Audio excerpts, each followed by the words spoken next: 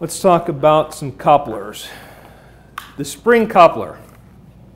This is a fuse. And I mean that truly. These springs are designed to break. If the coupler breaks, there's a problem. The coupler normally will not break until this motor is out of a line.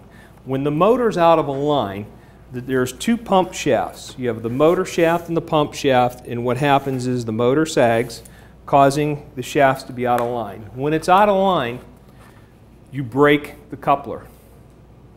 Couplers are very inexpensive. So, if somebody says, I have numerous couplers that have been failing on my 100 series pump, I've gone through 3 couplers this year. Chances are, on the very end of the pump, on the motor, this area here is a rubber resilient mount. It is a ring mount. That rubber mount, the ring mount, is replaceable. It's called the motor coupler story. When couplers start to break, ring mounts sag, you replace the ring mounts, replace the coupler. There's not a need to buy a whole new motor.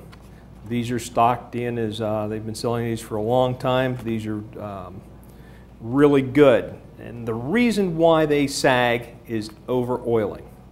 We're back to where I was talking, the 2 ports on here, 10 drops on either end of it on system startup and mid-year. If you tend to over oil this, it overflows and it runs into the neoprene and it will actually sag it. So oiling is important, but over oiling is bad.